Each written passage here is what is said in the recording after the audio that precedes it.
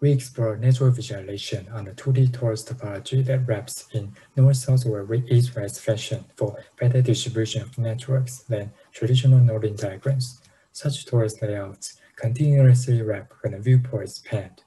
We offer two algorithms for improving torus layouts that better reveal high-level network structures such as clusters.